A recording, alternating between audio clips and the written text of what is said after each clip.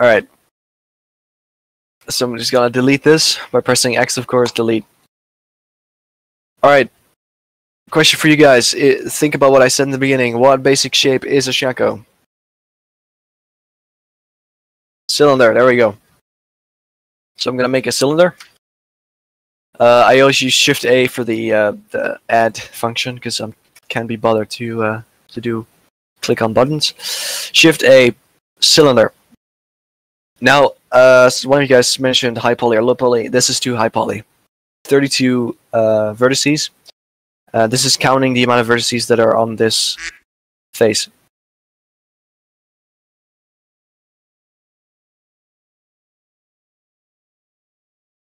It's too high. I know Lowman, Amazon Lowman uses like 12. I always use about 18. I use 16 to 20. It doesn't matter exactly how many you use in terms of editability, as long as like in between 12 and not more than 24. Because I think 24 is way too much. Meshes do end up lagging out your games if you don't watch out. So just kind of keep it real. I'm gonna use 20. Reason being, you can always divide it by 4, and that's why I think it's important. If you don't use a number that you can divide by 4, then it's kind of hard to make mirrors for the specific ones.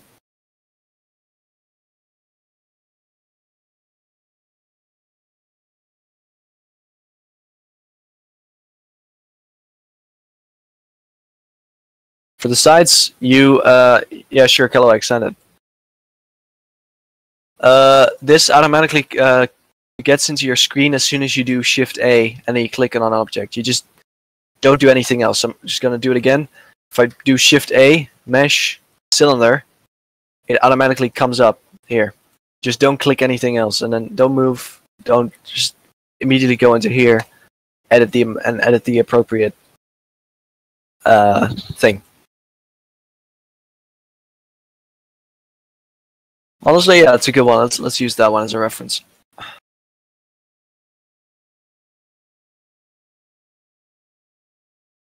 All right. Since I now selected the amount of vertices I have in my top, which is basically the standard way I do it, I'm gonna move it up slightly. A reason being, I like to use Roblox characters as references. I don't use real people because mid. The thing is, I already have these assets pre-applied, but the thing I have, for example, is if I go to my desktop folder, Roblox, I have a Roblox character already in my asset folder. I will upload the particular guy into this server.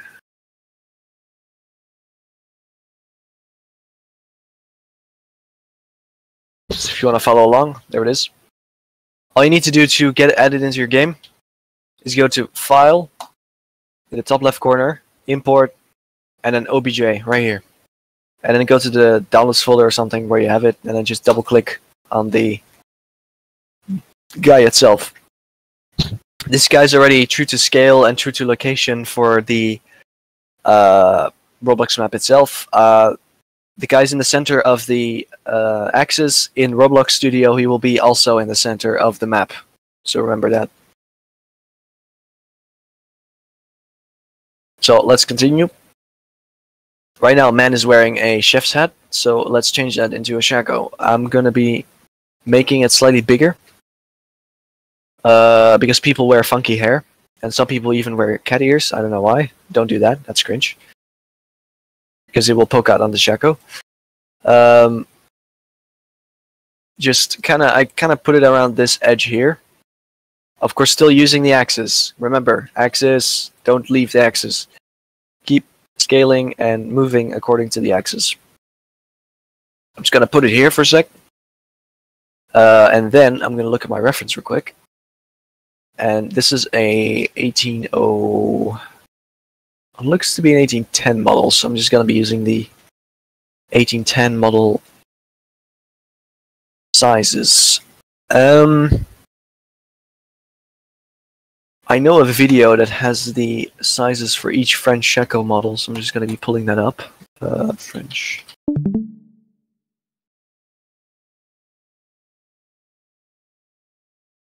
Let me see where it is.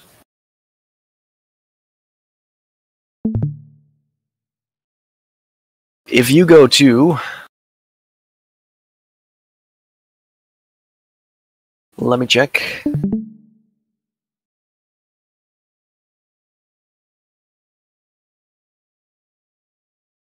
I think it was... Yeah, if you go to 3 minutes and 50 seconds, you'll find the sizes in centimeters for the 3 main Shako models of the Napoleonic Wars.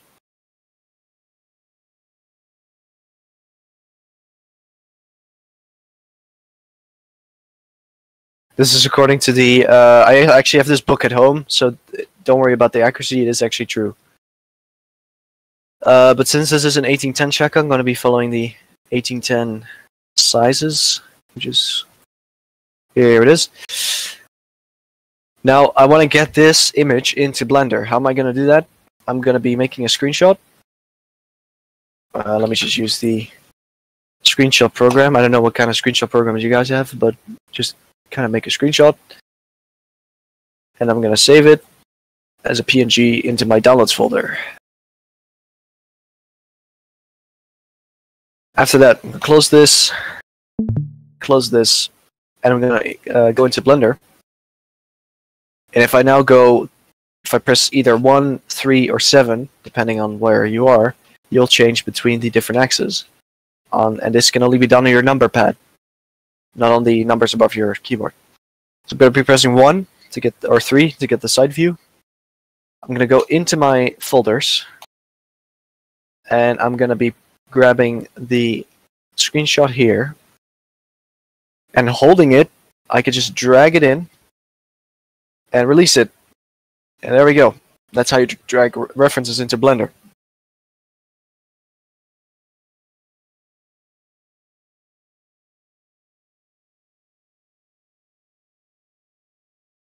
Right, you guys got that? You can just drag it in.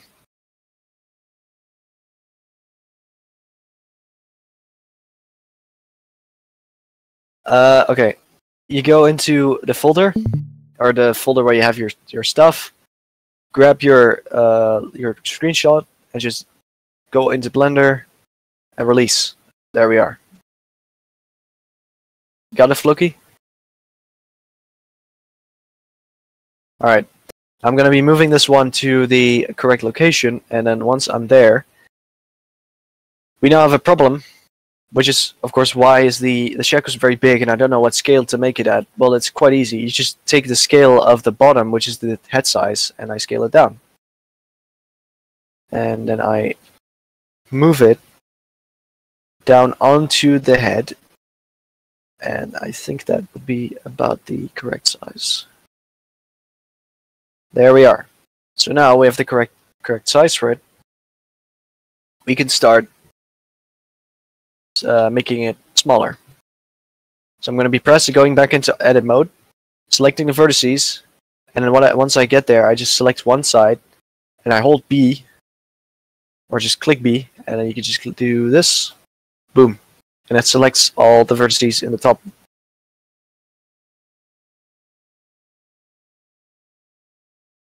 I'm not going to be moving it down with the axis. You gotta love the axis. I'm going to be going down on the Z axis because that is, of course, up and down. And I'm going to scale it with S and make it about the size of the top, like this. There you are. You now have a reversed fez.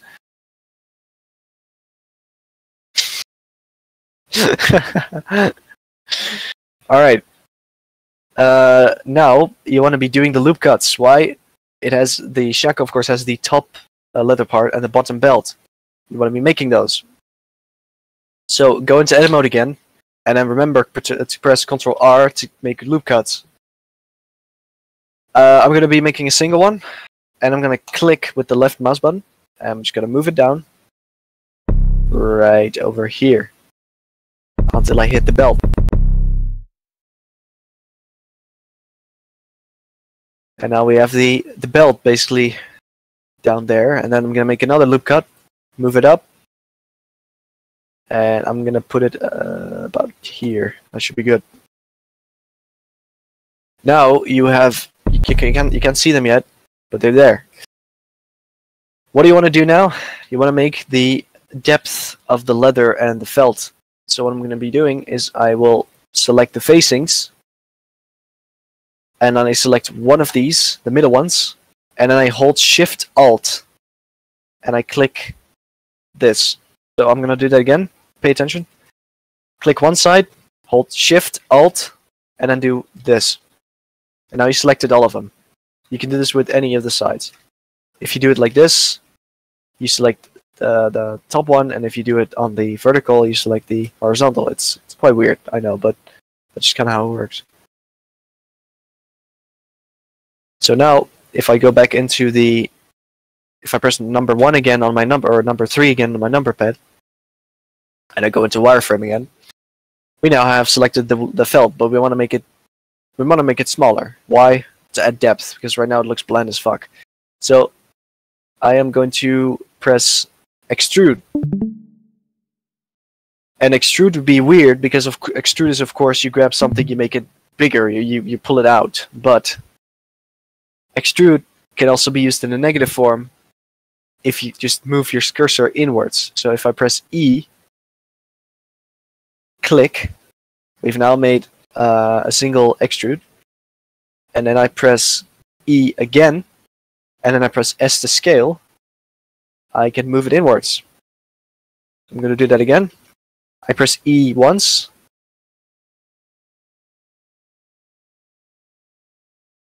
And then I move it inward slightly. And then I leave it like that. And as you can see, you now have a little bit of depth. Now, I don't like the angled way this is going inwards, so I'm just going to go into edit mode again, and I'm going to press S to scale, Z, and I just go up until about there. That looks good. You now have a Shako without a visor. Yankee with no brim. So there's one more thing we forgot, and that is that the top of a Shako is not flat. It is it goes inwards. Why they did that, I have no idea. I think it was to make it easier to manufacture, but could also have been just to catch rainwater or something. But it goes inwards with a weird slope. I'm gonna be pulling up a Napoleonic Shako top view. That's a Pakistani-made one. I'm not gonna use that. Look at that. Let me see if I have an original somewhere.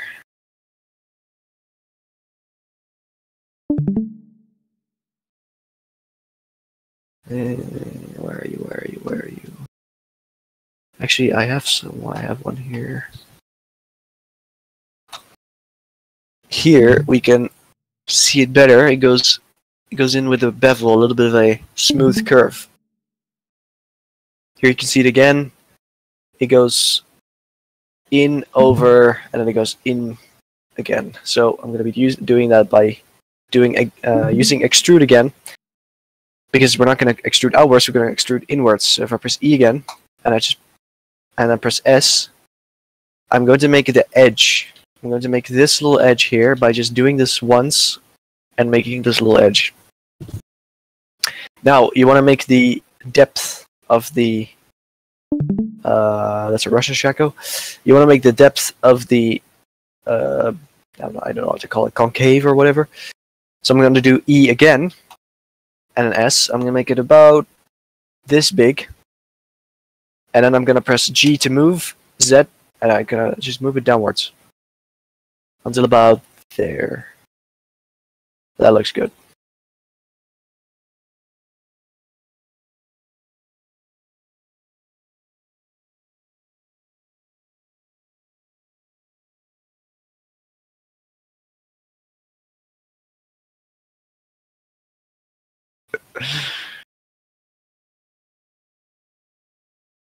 Yeah, Eddie, I've kind of adopted certain things, I guess. I'm not the average professional modeler in that sense. I personally don't always keep it just this plain. I like to add a little bit of detail, so I'm gonna add a loop by pressing Ctrl R, and then left clicking and right clicking again. So I can centralize the loop cut, and if I then press G and Z, I can move it up a little bit, and there we are. And if I now select this one here, actually I think I'm gonna keep that. Yeah, let's keep it. Now, currently it looks like Lego, so let's make it look a bit better. What you can do is you can shade smooth it. This can be done by go to Object and then pressing Shade Smooth, like this. Now it looks like I don't actually know what it looks like. It doesn't look very good. What I prefer to do most of the time is going to Object and then pressing Shade Auto Smooth. And as you can see, that looks more like it. However, the edges are still a bit sharp for me, so what I'm going to do is I'm going to do left click or select, go to this little bunch of triangles here, and if you go down to normals, you can see it says Auto Smooth has been selected. However, you can alter the amount of degrees you want it to be auto smooth over here. So I'm going to be doing that. I'm going to drag this up a little bit and see where I can take it to. I might have to do it a bit finer. There we are. That is what I want. So now we have a smooth looking top, but still I have a nice edge around the leather to felt part over here.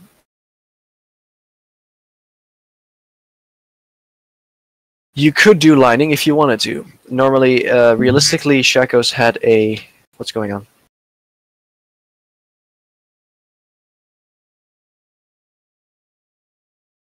Let me see. I'll only smooth by angle.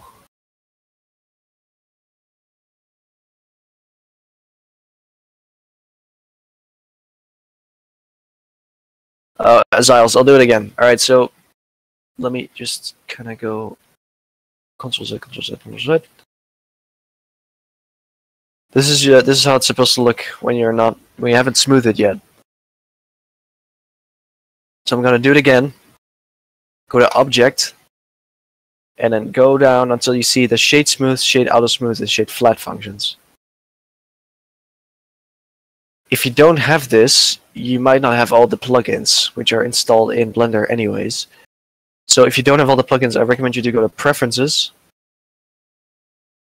Add-ons, and then if you do, I believe you can download all of them.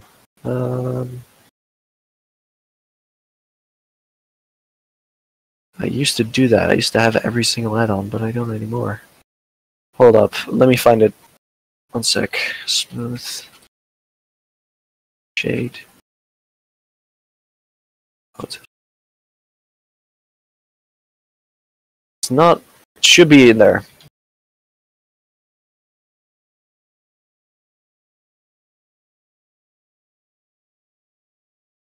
Who was the person who didn't have Shade Smooth, or who didn't have the Auto Smooth function?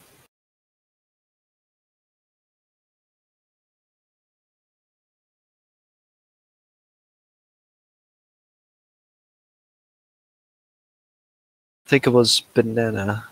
Yeah.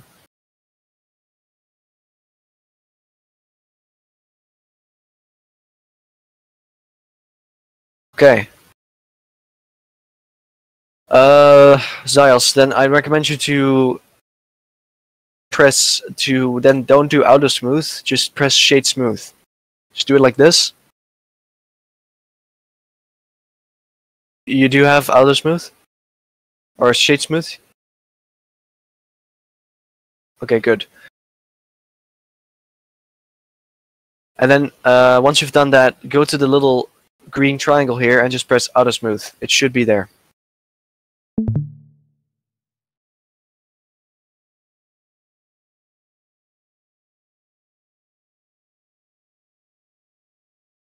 That is weird, man. What kind of version of Blender do you have?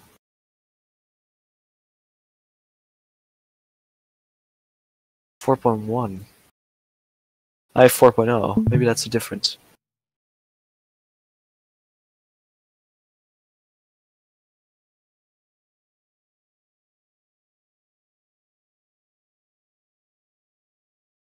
Alright, just try to follow along without the auto smooth, then.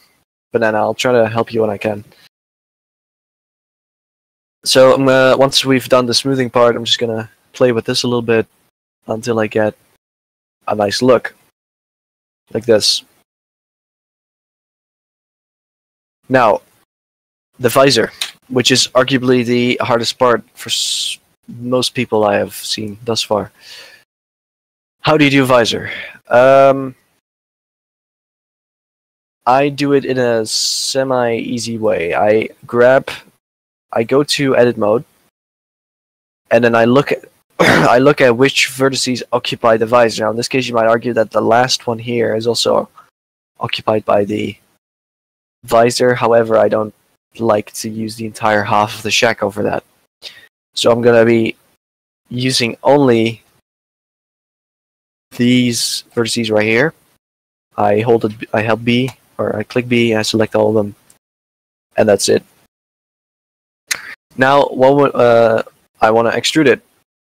Again, I'm going to be... Extrude is like one of my most used functions at this point. I then extrude it downwards. I then press GY or GX, depending on which side you're using, but I imagine you'll be using the same character as I am. And I'll just move the edge of the visor to the same edge on the picture, like this. Your visor should now look like this,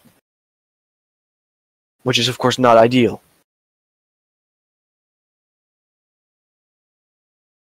I'm gonna be getting to that in a sec, because I'm almost done with that.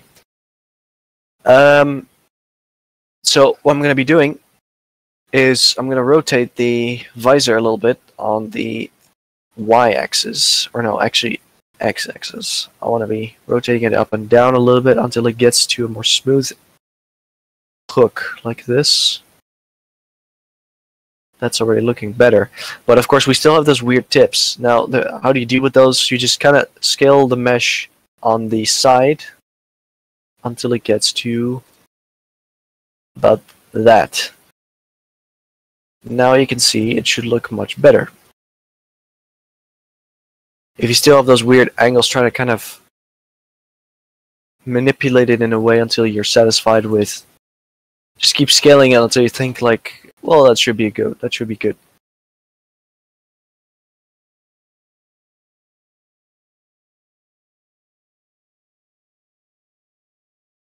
Veniclus, scale the sides. You mean like doing this? You just press S, and then you press either Y or X, and then it should do that.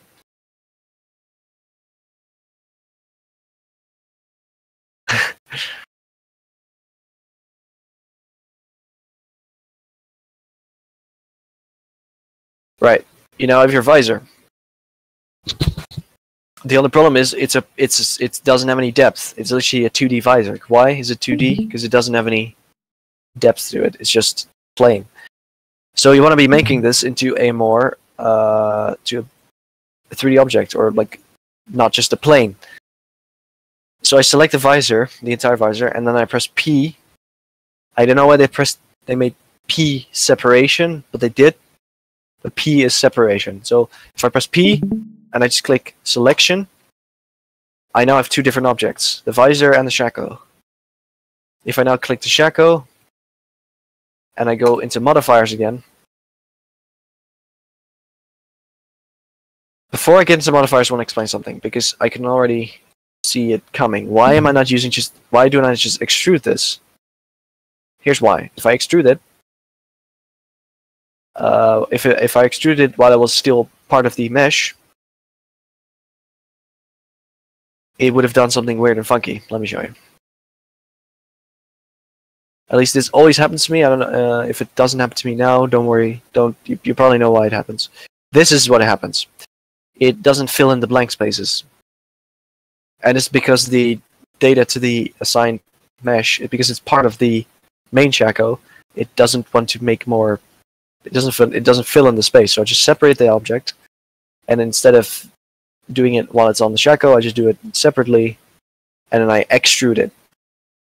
E to extrude, and then just make it not too thick, like this.